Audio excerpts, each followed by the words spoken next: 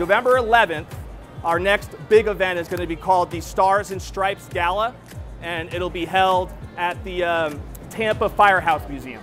So we're excited to partner with a charity. You might have heard of the Tunnel for Towers charity, which does a lot of great work for Gold Star families and also for first responders.